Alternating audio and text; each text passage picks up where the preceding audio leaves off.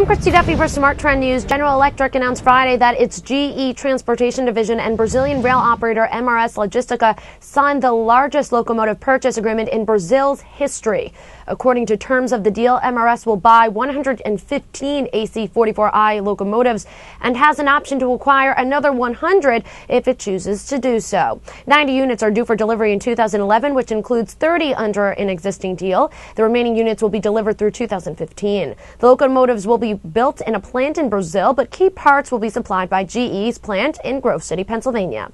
Smart Trend currently has General Electric in an uptrend since 2008. Smart Trend subscribers trading GE using our alerts outperformed the stock by 432%. We are monitoring these developments and will alert subscribers to any change in trend. I'm Christy Duffy for Smart Trend News. For more news and market analysis, make sure to subscribe to our YouTube channel, Trade the Trend. Also visit our website, tradethetrend.com, for more headlines.